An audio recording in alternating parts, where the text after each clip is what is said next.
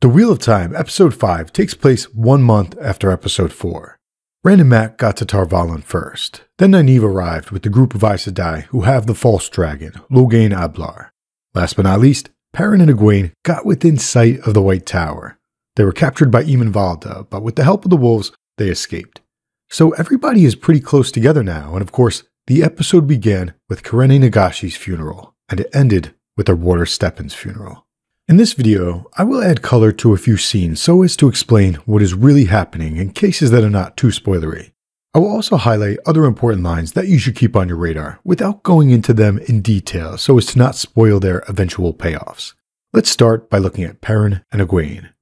Isla, Rain, and the rest of the Tuatha tried to protect Perrin and Egwene, but they got beat down for their efforts. Aram led Perrin and Egwene off to a village, but unfortunately, Aram was run down, and Perrin and Egwene were captured.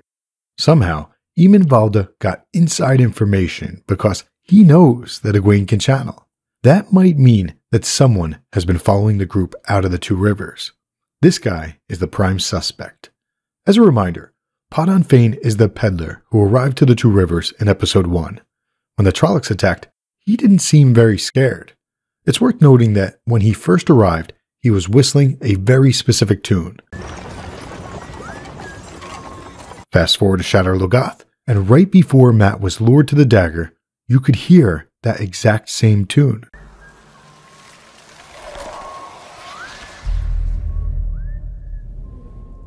So Padan Fain was following them. Now he is at Tar Valon, and there's a chance that Padan Fain told Valda that Egwene could channel.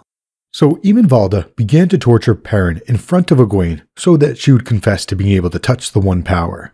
Then he gave them some time to talk. Perrin admitted to Egwene that he had killed his wife, Layla. So the next time began to torture Perrin, Egwene had had enough. She channeled and threw a pathetic little ball of fire at him. Or was it pathetic? Maybe, maybe not. Either way, it worked as a distraction because Egwene also lit Perrin's ropes on fire, which allowed Perrin to break free. And the Perrin that broke free wasn't the blacksmith from the two rivers. It was Perrin Goldeneyes, a man who has a bond with wolves. Egwene grabbed the rings of the fallen Aes Sedai, and the wolves helped them escape. So Perrin and Egwene will probably meet up with their friends in the next episode, and before we move on, notice how one of the wolves jumped up, or rather, he flew. Odds are, this is a very important wolf named Hopper. Now let's look at Mat and Rand. When Mat and Rand approached Tar Valon, Rand noticed the mountain in the background and said that he thought he'd seen it before. Very strange. These two were the first to arrive to the island city of Tar Valon, where they saw new animals such as a camel and new food as well. Rand and Mat are from a small town, so they were shocked by the amount of buildings and people in the city. As a result, Rand threw out the show's first, which is basically an in-world way of swearing. Just like Nynaeve, Rand does not trust Aes Sedai. So instead of going to the White Tower, he led them to an inn, which Tom Merrilin had told him about. Rand tried to reassure Mat that the Fade killed the farmers and their little girl, but technically, we don't know that for sure, and more importantly, Mat doesn't know that for sure. So Mat is broken by the possibility that he killed them. Rand left Mat and met an Ogier named Loial in the library. At first, Rand thought that the Ogier was a Trolloc, since Ogier are so big, but Ogiers are definitely not Trollocs. The Ogier are a peaceful race that have an affinity with nature.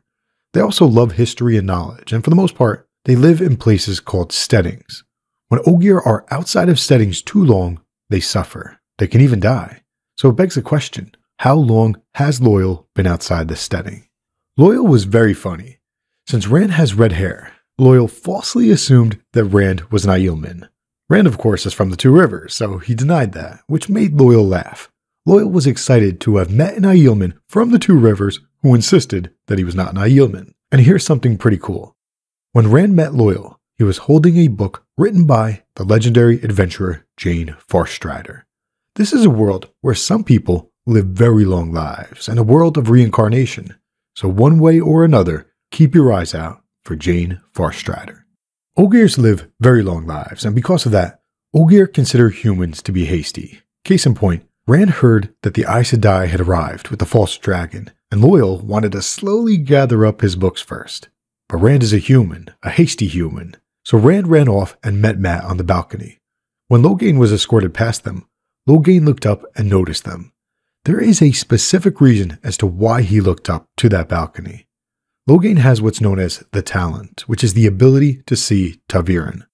A ta'veren is someone with whom the wheel shapes the pattern, basically the most influential people in the world. And as a reminder, Moiraine had heard rumors that there were 4 ta'veren in the 2 rivers.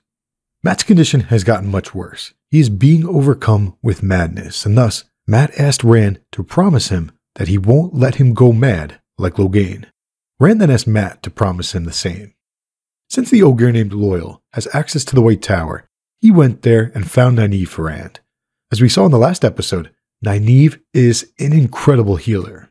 Unfortunately, Mat snapped at her due to the madness. So for the time being, Nynaeve has not yet done anything to heal him. More on that to come. Outside of their room, Rand worried about Perrin and Egwene, but Nynaeve assured him that Egwene was still alive. And there's a reason that she knows this, or rather, that she can feel this. So Nynaeve told Rand a story about Egwene, how Egwene had breakbone fever when she was a kid. Nynaeve said that the wisdom did not know what to do, so basically, it is implied that Nynaeve unknowingly healed Egwene using the one power. And here is a minor spoiler. It won't ruin anything for you. Nynaeve probably does not realize this, but the reason that she could sense Egwene is still alive is because she healed Egwene using the one power. And when you do that to someone, you develop an affinity for that person. That affinity allows you to sense when that person is near. So again, Nynaeve probably does not realize this, but that is why she reassured Rand that Egwene is still alive, because Egwene is near. Okay, now let's look specifically at Nynaeve. Liandrin had approached Nynaeve back at camp, and she approached Nynaeve again in the White Tower. So Liandrin is trying to recruit Nynaeve to the Red Ajah. Of course, there's a big problem with that. As Moiraine pointed out, Nynaeve likes men. Since the Red Ajah do not take on warders, Nynaeve probably won't choose the Red Ajah. Moreover, Nynaeve is clearly a gifted healer. The Yellow Ajah focus on healing, and thus Moiraine suspects that if Nynaeve were to become Aes Sedai, she may gravitate towards the Yellow Ajah. There's one problem though. Nynaeve does not trust Aes Sedai, and Nynaeve does not want to become an Aes Sedai. All Nynaeve wants is for Perrin and Egwene to arrive, to heal Mat, and then regroup and figure out what the Emmonsfield 5 should do next. Now let's look at the White Tower politics. Moiraine has been out of the tower for 2 years, and presumably she will leave the tower again.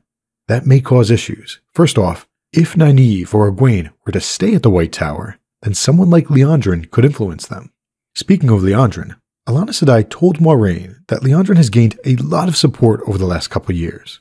Alanna also warned Moiraine that the Amyrlin seat is angry with her. This ties back to something that Stepin had said to Lan in episode 4. Stepin told Lan that the Amyrlin seat has not grown any fonder of Moiraine.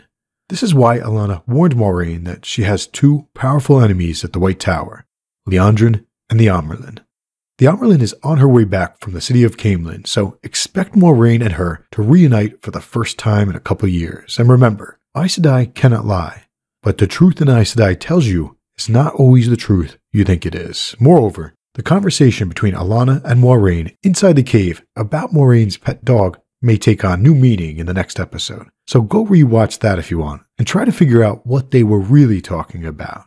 It very well may tie into this painting here. Last but not least, let's talk about Stepin. Stepin was bonded to Kurene Nagashi, the Green Sister whom Logain killed. When a warder or an Aes Sedai is injured, the other one feels their pain, and when one of them dies, it's not like losing a loved one, it's more than that. It's like losing a piece of your soul. Sometimes, warders will bond a new Aes Sedai. This can help the warder overcome the pain. That is why Alanna offered to bond Stepin. Unfortunately, he did not do it. Instead, he chose to sheathe the dagger in his own body. He killed himself. But taking a step back, on their ride into Tar Valon, Lan told Moiraine that Nynaeve was worried about Stepin. The show writers didn't have to include Nynaeve in that conversation, but it's awesome that they did, because that is Nynaeve's biggest strength and her core attribute. Nynaeve loves others. Or rather, Nynaeve hates to see others in pain. That's why Nynaeve is such a good healer. So Nynaeve worried for Stepin, and later, Nynaeve cried for Lan. Similarly, Moiraine also cried for Lan, partially due to their water bond and partially because they are friends, they are family. Moiraine loves Lan so much that she is now considering breaking her bond to him so as to proactively save him from the pain that Stepin felt. More to come on that. Okay, now we are briefly going to talk about the Foresaken. Lan came upon Stepin doing a ritual to ward off the Foresaken, specifically Ishamael, the father of lies. So the show introduced Trollocs and Fades. Then they introduced Dana as a dark friend. But above all of them are 13 people known as the Foresaken. Very powerful channelers who have sided with the Dark One for reasons such as the promise of eternal life. The last dragon sealed the Foresaken away in a magical prison, so to say. But eternity is a long time. So keep your eyes out for the Foresaken because they are definitely lurking. Some fans aren't going to like the fact that Lan cries, since Lan is described as stone in the books. But that is just his exterior. Lan is a very, very caring man, and he does feel loss, like any person with a heart. The saddest part is that Lan had planned on staying the night with Stepin, but Nynaeve had given Stepin medicine to help him sleep, and Stepin snuck it into Lan's drink instead. So Lan now blames himself for Stepin's death.